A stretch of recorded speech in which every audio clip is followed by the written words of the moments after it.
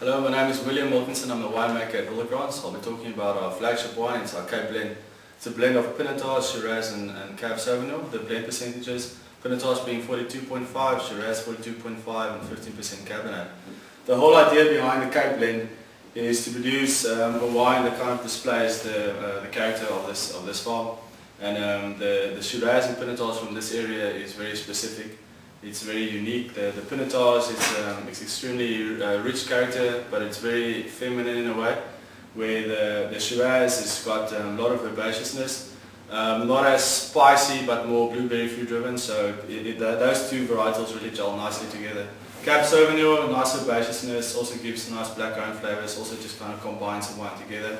A wine that was aged for 24 months in new French oaks. And the style how we followed was to do a lot of extraction at the earlier days of fermentation.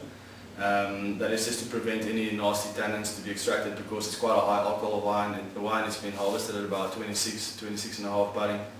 So yeah, the idea is to produce a nice solid bulky wine, but due to our terroir being so close to the coast, our tannin structures are extremely soft and elegant.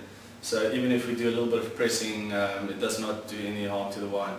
A bonus is that this wine was selected being the top blend last year at the Terroir Awards in this area.